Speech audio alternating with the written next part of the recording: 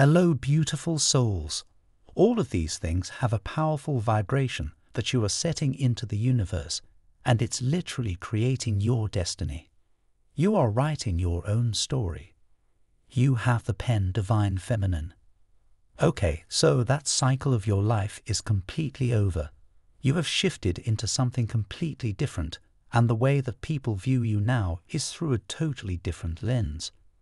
They can see the God in you. They can see your essence, okay?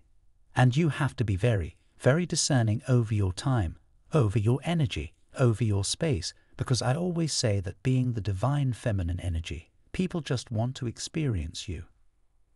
They watch you. Not only do they watch your energy, they watch how other people engage you. They watch how you have the ability to walk into the room and shift things.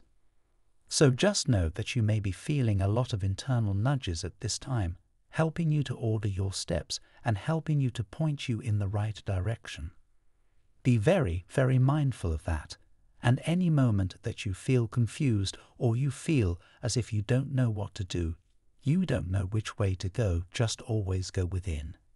Whether this is a quick meditation, whether this is taking a quick walk, taking a quick shower, whatever it is, that you know you have that intimate time with yourself that helps you to tap into your voice and kind of zone everyone else out. This is what you want to focus on right now. But you're in an extremely powerful position.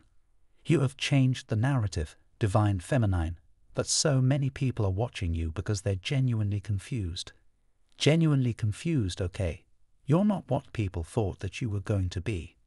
Some people thought that, they were going to speak over your life, and for a moment of time that may have actually been playing out, words are extremely powerful. Because I'm getting that there was someone in your immediate environment who was strategically dropping seeds of doubt, who were saying things, who were speaking over your life, trying to alter and deter your destiny. But you have always been protected, very, very spiritually protected, and you have a very specific set of spiritual gifts where you are able to see directly into people.